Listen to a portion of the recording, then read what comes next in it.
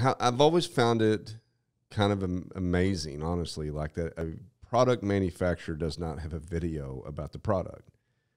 Like, you know, I mean, even back 7 years ago, like, how is that possible?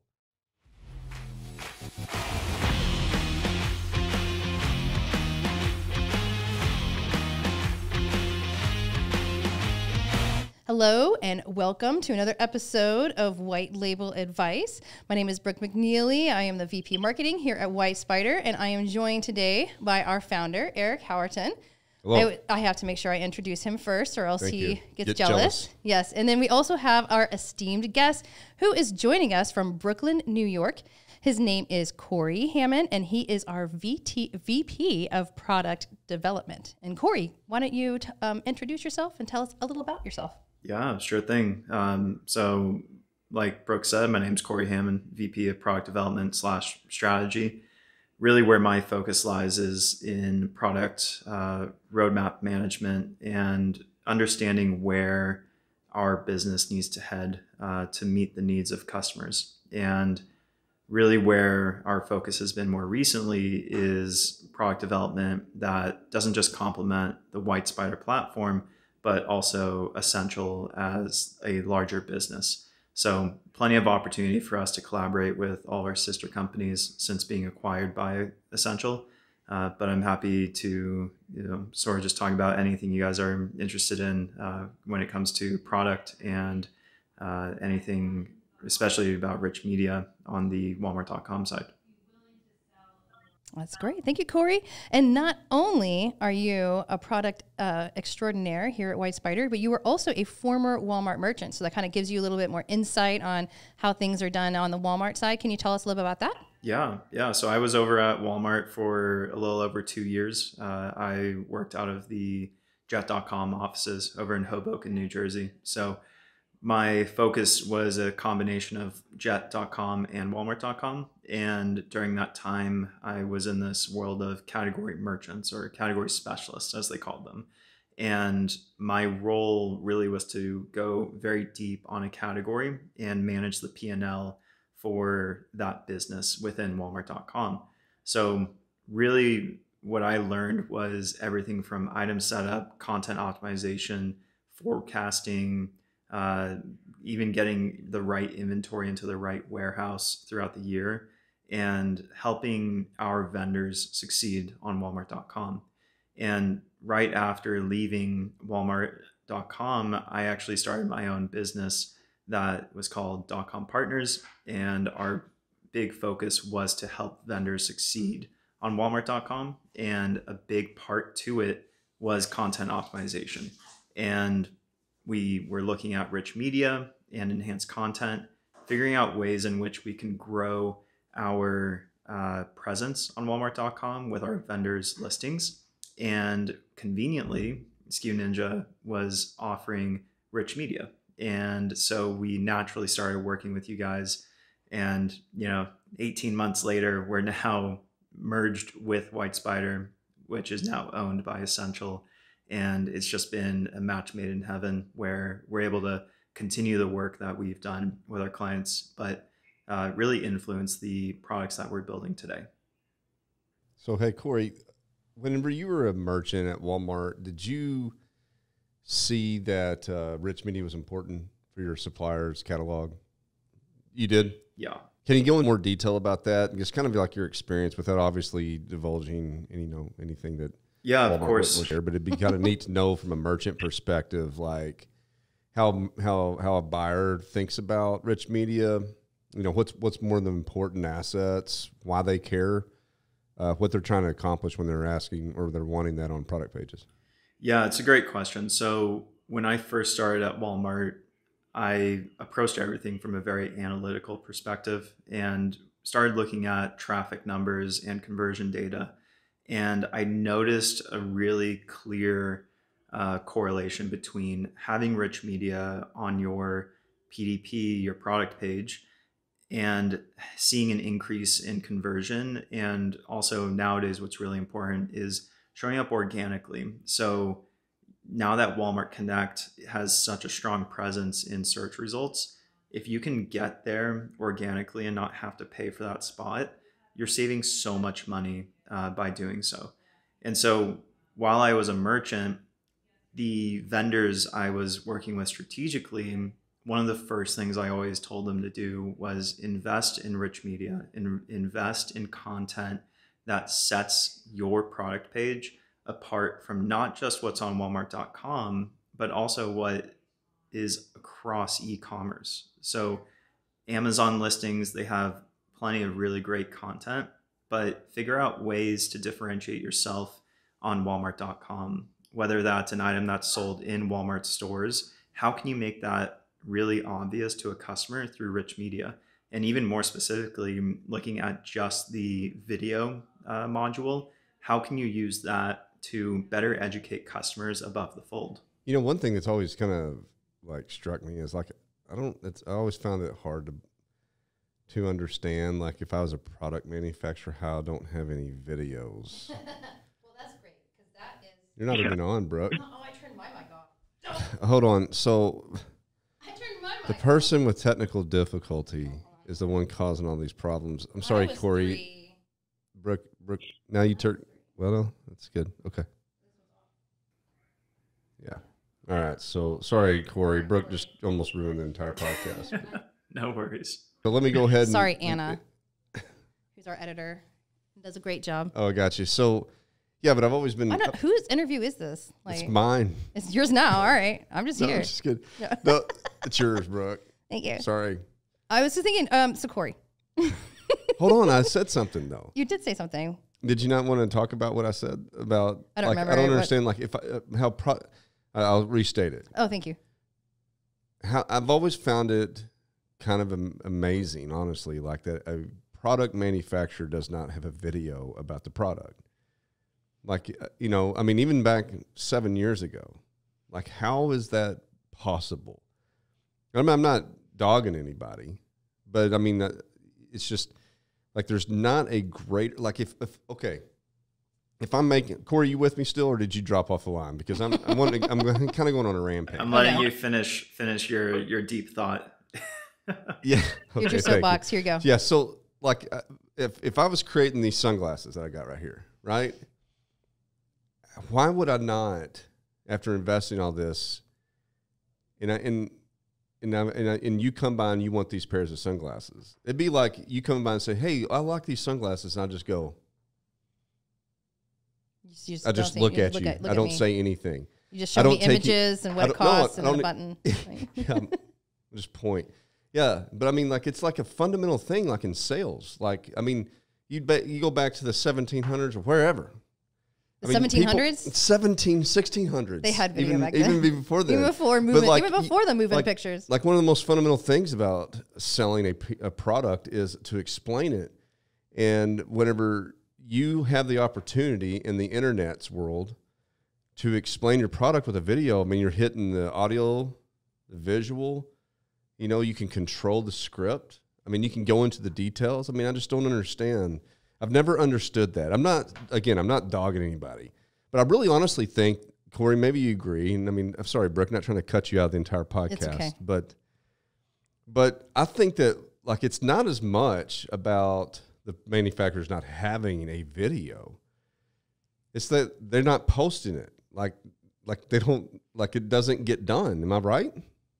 So I think it's a matter of priorities for manufacturers. Their job is to churn out as many units as possible. And they're focusing on things that will help them increase their top line revenue. Now, when it gets out of the manufacturer's hands, it's those that are responsible for hitting sales targets, for hitting the forecasts that not just Walmart.com expects them to hit, but any other e-commerce channel that they're listing their item on. And so I think the biggest issue that we've faced up till now, and maybe even now, is that responsibility hasn't necessarily been solidified in the e-commerce industry. And so as software providers, we're helping every single one of our clients get over this hump of where do I post it? How do I manage my content? How do I get it across all of my products easily? The biggest issue now is who's going to be responsible for creating that content, and is that content actually relevant to the customer on Walmart.com? That's exciting. Well, I know that videos have actually not been on Walmart.com for a little while, probably since September 15th. And Walmart just announced that they are coming back. And Corey, why is this a big deal? It's pretty obvious why video needs to be on Walmart.com PDPs. Amazon has them natively, and with Walmart removing it, I think it was more of a technical thing. They knew back in September maybe video wasn't fully compatible with Project Glass and launching the new Walmart.com website, and so they had to spend these past 6 months really making sure video was a scalable module in the new Walmart.com. And so, to answer your question, Brooke, of why is it an important piece? Well, it's one of the very few additional modules that you can have above the fold on a PDP. So when you're thinking as a vendor, what do I need to be investing in? You should be investing in really first anything above the fold. So your title, any like feature call outs, secondary imagery. But now that you have access to video, you better be jumping on that as an opportunity at the end of this month. So yeah, it's going to be live fairly soon, and our systems are ready to meet that demand. Yes, we are excited. Are you excited, Eric? Yes, I'm very excited. Thank you, Brooke. I am so excited.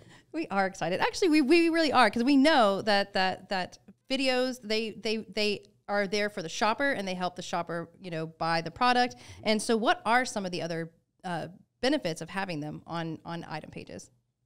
Eric, why don't you go first? Are you asking me? Yeah, Eric. So, I agree with everything Corey was saying. It's kind of like what I was saying earlier, unless it got cut out. But unless you edited it all out, my first statement. But, I think that videos are just an obvious, strong asset. It's like, how can you create a more powerful, meaningful, in-depth, digital asset, or any kind of marketing asset that can better explain a product in a video? You can't. Try one, say something, a website or something, but just a single type of asset that you could focus on that could really go into the depths of a product. And we've often stated that it's even better than like an in physical experience. You can't open up a package a lot of times at a store. Even though you might. I think heard about Corey like digging into some Wheaties in the breakfast aisle. I've done that. Wyatt, trying out some when he was a baby. Yeah, he wanted his checks, and he wanted it right there and then and there. So you did that? Did you put them back on the shelf? No, I bought it. Oh. But So my point was like, you just take a handful and you put it back on the shelf. Well, you just wanted to see how big that checks was, right? Just a single one. So then but you can do that. But you can do that in a video. You can open up the entire experience and even put people into. Anyway, we all know what a video is, but I think that that's probably, one of the more exciting things about Walmart, just allowing that type of rich media. And it's one of the first ones that they allow back in, So I think it's necessary to continue to tell that story of that product. Mm-hmm. Corey? No, the only other thing I'll add is a video doesn't have to necessarily be about the product. It can also be about the brand. About the what? What'd you say about the brand? Yes. Because the brand messaging, especially in the Walmart.com space, we see that Walmart.com customers really do lean towards a brand that they're familiar with. And so if you can have a video that shows a customer that you're not just selling another product, but you're selling them a brand that they can be proud to purchase, that's going to make a huge difference in conversion rates. So really think about not just the content for videos that you have for that product, But think about the brand videos that you've made over the years. See if you can push some of those videos onto a PDP immediately when video comes back on Walmart.com. Yeah, because that's really true. Like from a SKU Ninja standpoint, Corey, I mean, you know, I know that you and the team have worked really hard to just try to make that experience super flawless, right? To where they can just take existing video assets and being able to get it. I mean, tell us a little bit about what, from a product perspective on our side, on the SKU Ninja side, what are you trying to achieve with that video uploader? Yeah, so like I said, when you have a brand video, it doesn't just apply to one product. It applies to several, if not your entire catalog on Walmart.com. And so from a development standpoint, what we've done is make it very, very easy for you to upload a video and select multiple products that you want that video to live on. So the process is super simple. You can get video onto all your product pages probably within 5-10 minutes. And if you compare that to some of the stuff we've been told exists on the Amazon side of how many clicks and windows you have to open for getting video onto Amazon.com listings, you'd be very pleased with the way we've built our system to upload and manage video content. That's awesome. It is. It's super easy. I've used it. It's great.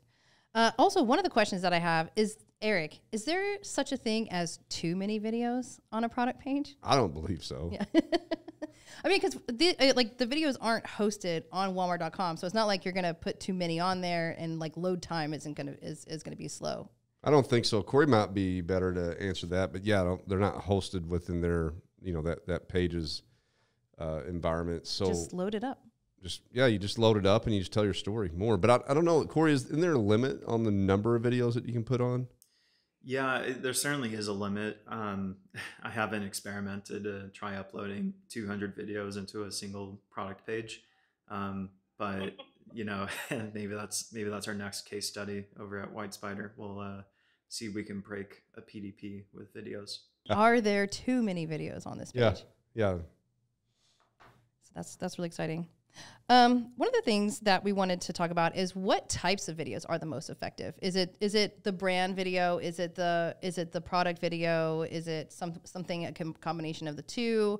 You know, what works the best? What have we seen that is the best at converting shoppers? So I think from my perspective, you first have to ask yourself, what is the product type and what is the category of the product that you want to put a video on or make a video for. That really will determine if you go the brand route. Do you go the unboxing route? So I always look at YouTube as a really good space to get inspiration on product reviews. So, you know, the funniest thing is when people open an iPhone box and that video gets millions of views, and you think, you know, what's the specialty, or like what's the beauty of an iPhone unboxing?